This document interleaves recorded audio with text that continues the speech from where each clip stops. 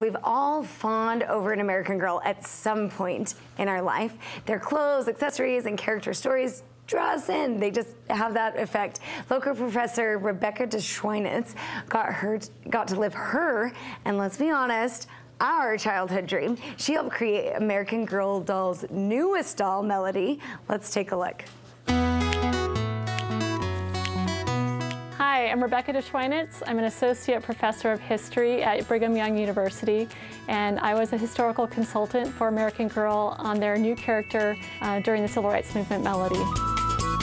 American Girl contacted me the summer of 2014. They were planning on doing an African American civil rights character and had run across my book in their research and hoped that I might come on board to help them and make this character really authentic.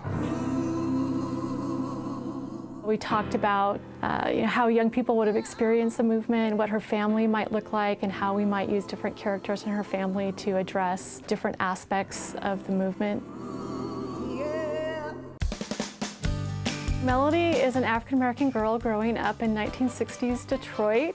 Her extended family is originally from Alabama, which was very common to have this migration from the South. Her clothes, we looked with American Girl at fabric swatches and patterns and designs and helped pick out some things that would be authentic to that period. We wanted to make sure that we did a fun hat for the period, which is kind of known for that, and she's got some really funky glasses because you cannot have a 1960s character without having the fun kind of horn-rimmed glasses. This is also the period of transistor radios, and so Melody's got this great little transistor radio that's really fun.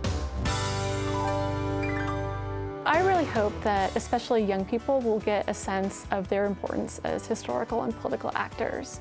We see that ordinary people of all ages, young and old, made a difference in the civil rights movement. I especially hope that it inspires today's young people to kind of take a look around them and to figure out what issues matter to them and things that need to be addressed in their communities, and then to also kind of take account of their own interests and talents and use those to make the world a better place. So I'm just also imagining kind of all of the young people who will be affected by her story, and it makes me really hopeful about what we can do.